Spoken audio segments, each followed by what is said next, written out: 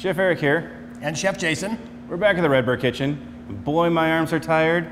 Today, we're working with disjointed wings. I mean, I like wings, but I don't necessarily always like them battered and deep fried. Well, I mean, I know you sell them. What else can we do? You know, we can season them. We can actually throw them in the oven. Oven-baked wings. Exactly. Really? It's still the naked, raw chicken that you come to expect. Nothing added. Nothing added. ABF. It's what you come to expect when you buy Redbird chicken. Okay, let's do this. All right. So, ovenable casserole dish, I guess? This is. Yeah, this very is cool. A nice crockery dish you can throw right in the oven. So once again, a one-pot kind of scenario. We're going to season. We're going to cook in the same pot. Very clean. Love it. So we add them in the pan.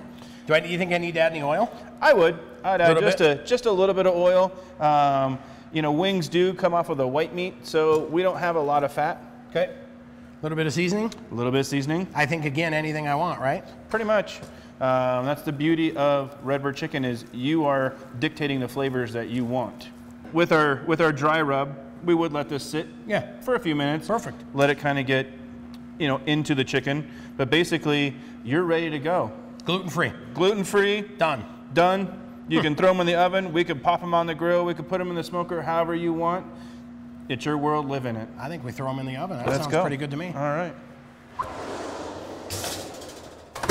So, I mean, can I rub them a day ahead of time and let them sit longer? Totally. Okay. I mean, they are wings. People are used to having some good, flavorful wings. Yeah, very much. So dry rubs, you can actually get the seasoning of a hot wing without having the mess in your hands. Perfect. I love it. So we roasted these off. Now, a high temperature on these, you're going to be talking 450 degrees. Okay.